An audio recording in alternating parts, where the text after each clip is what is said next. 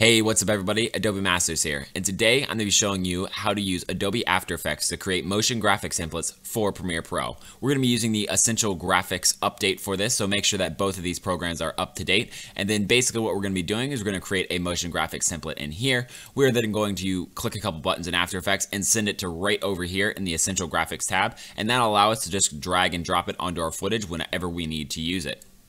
So then, let's get started. I've already created the motion graphics that I wanted to sort of show. It's something that it's going to be included in my videos from now on. Basically just something, a call to action, subscribe videos every other day. Something like this. It's just going to be in the bottom left. And basically, all it does is it just has this emblem come out, the opacity comes in the text, and then it just does the exact opposite near the end.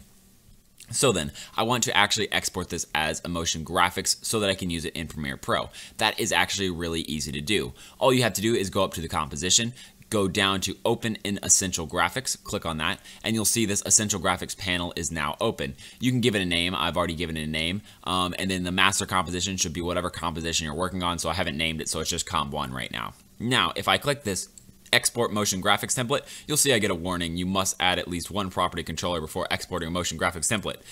All you have to do is just click this Add Comment button. This is the motion property controller.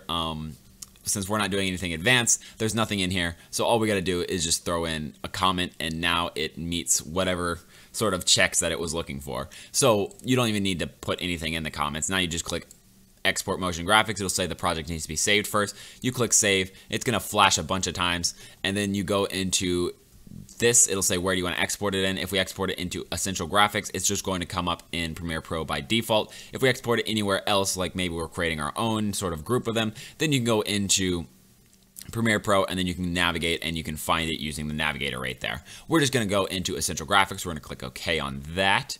Now we are in Premiere Pro, and you see we now have Adobe Master Subscribe, the one that we just created. It is sitting right here. Something important to note is that for some reason with all of the After Effects ones, sometimes they work and sometimes they don't at all. So if you drag it in, let me just show you. It's going to load up the motion graphics template, and this will take a couple seconds because it has to create the link from Adobe After Effects into Adobe Premiere Pro. But once it's loaded, you should be able to hit the play button, and you can see our motion graphics is added. Now, what I was talking about is sometimes whenever you try to hit the stop button after it plays, it'll just keep playing and it won't stop, and then you'll have to shut down the program and you'll have to force close it using Task Manager. Only happens with these links from After Effects into Premiere Pro. I know that's just a small glitch that probably is going to be fixed pretty soon with Adobe, so shouldn't be something you worry about, but just understand that if that happens to you, you're not alone. It happened to me a couple of times now. But this is how easy it is to create motion graphics from here. We can just create it, export it, and then drag and drop it in. And now if I had a video that was like 45 minutes long and I wanted to drop this 5 times, I just drag and drop them on over and they work out beautifully. Saves me from having to go to After Effects because After Effects no longer has to be open or even touched after this. Now we can just keep drag and dropping them over into here straight from Premiere Pro. That is it on this tutorial. I hope you guys found it useful. I've been doing a lot of tutorials on the update because I just feel like it's really important and that everyone can really learn from this update because, it's new for everyone.